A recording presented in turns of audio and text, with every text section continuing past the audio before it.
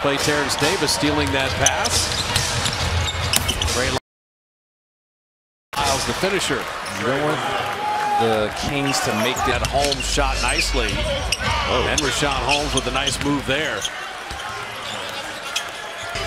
Put the Warriors on their heels, and Jordan Poole getting all the way to the iron. Jordan Poole just ran off his back, knew he could get by his defender. Terrence Davis attacking his first playing time. Beyond Mitchell attacking inside. He is not get knocked away and then recovered. That's why it was not a discontinued dribble. And Kuminga in the mid-range. That was so under defense. Poole's got to make something out of nothing, and he did. See? Look, he just gave Coach Kerr a high five like in the early part of the season.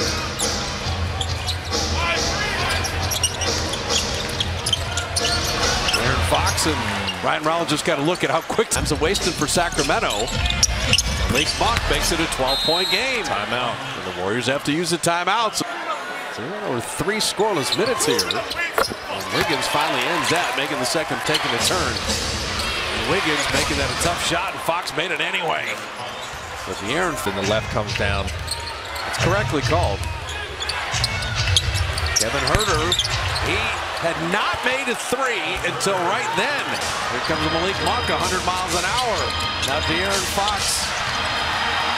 So the score won a critical minute here. Metu makes it a 4-point game.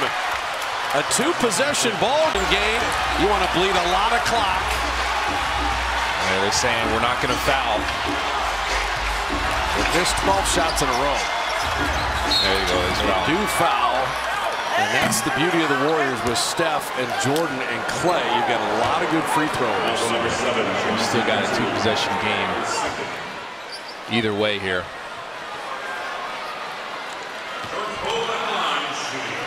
You can hear the frustration from the crowd. The Murmurs like, wow, how are they missing these?